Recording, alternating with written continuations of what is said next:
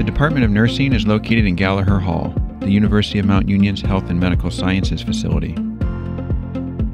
The labs, a critical part of the nursing program, serve as an extension of the classroom for students to apply their knowledge and develop their nursing skills.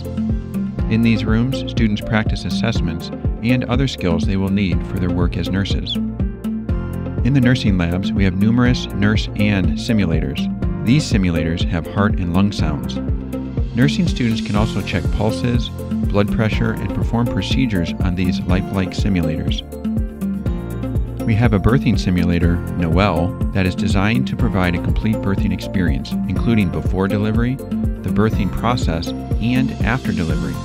This simulation work enables nursing students to be ready for actual patient care while in clinicals. Our simulation room helps nursing students learn to provide patient care as a team. With an observation and control room, which allows faculty to control the simulation environment, students can experience realistic patient care. We have a wireless simulator, Manny. Manny can do just about anything a patient can do, except eat and get up to walk. He has heart and lung sounds, he can cry, sweat, and even bleed. This simulator will ask questions of the students. Students can administer medications through an IV and provide advanced care life support when needed.